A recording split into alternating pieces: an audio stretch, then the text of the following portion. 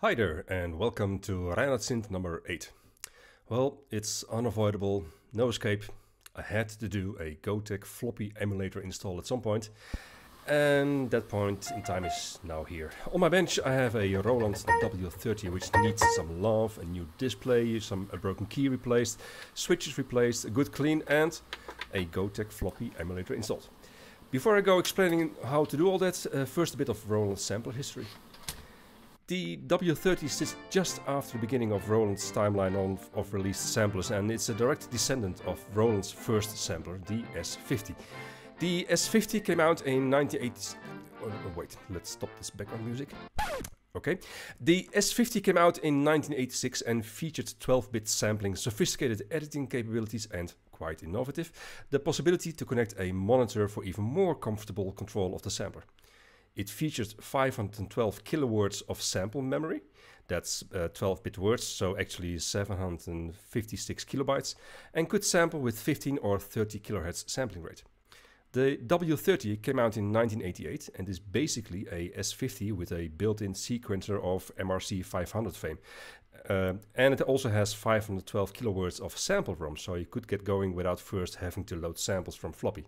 Therefore the name Music Workstation. The other addition is that the W30 has a time variant filter with envelope and LFO control for each voice, so you can have dynamic filter movements. This is something the S50 does not have. Something the W30 does not have though is the video output. Instead it has nice large LCD, and typical for the LCDs of that era it uses the electroluminescence backlighting which craps out after about 20 years. Nowadays we have much better LCDs with LED backlights, so this one is going out. More on that later in this episode. It has a polyphony of 16 voices, is 8 parts multi-timbral and has a 61 keypad with aftertouch. The samples are built-in ROM, come from the standard S50 library and are timeless classics which found their way in, for instance, the U110, U20 sound canvas and just lived on and on and on in any subsequent sound canvas derivative. Back in the day, the W30 could also be upgraded to be able to connect to a SCSI CD-ROM or hard disk. And Roland did some shady business here, I think. You could buy the KW30 SCSI upgrade kit for $175 and adjusted for inflation, that would be something like $420 in today's money. It was to be installed only by a dealer, and the dealer should never show the installation manual to a user. And be sure that the manual never comes into the hands of a general user. Okay. In mine and many others' opinion, this is a scam. The main PCB is already prepared for SCSI. It has the connector and the circuitry already installed. And the kit contains just a controller IC and a floppy with the updated operating system. The SCSI controller IC, the MB89352AP, you can, and back then could, buy for around $10. So, yeah, okay, those Chinese base sellers are known to sell fakes sometime, but so your mileage may vary. Anyways, back to this repair. A lot to do in this episode. First, we test the W30, what exactly is wrong with it. Then we prepare the GoTek for installation into the W30. We have to install flash floppy. Install and test the GoTek, of course. Then replace the LCD, remove the EL backlight circuitry, contrast voltage needs to be adapted. And we need to control the current going through the backlight to adjust the brightness.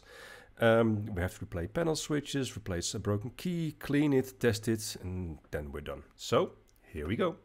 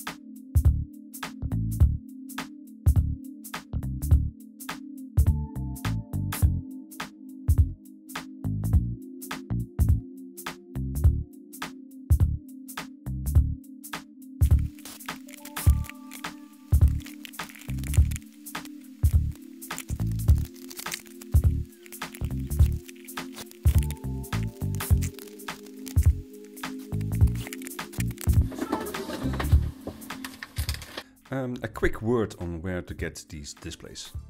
Prices have gone up like crazy the last years, and the blue New Haven I'm installing here I bought in September 2020 with Mouser for about €49 excluding taxes. Currently they go for €67 excluding taxes. So at the moment I'm buying them more by display, where they still have reasonable prices. Buyers from Europe should be aware, of course, of the import taxes and that they post using the more expensive FedEx instead of normal parcel post, which adds to the total cost, of course. Links in the description.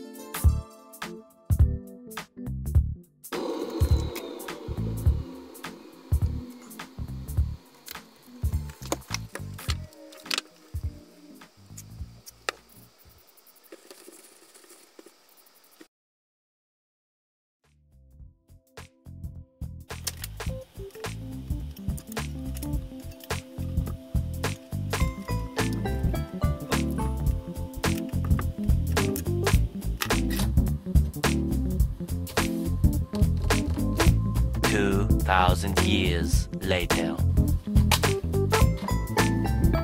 And the Oscar goes to...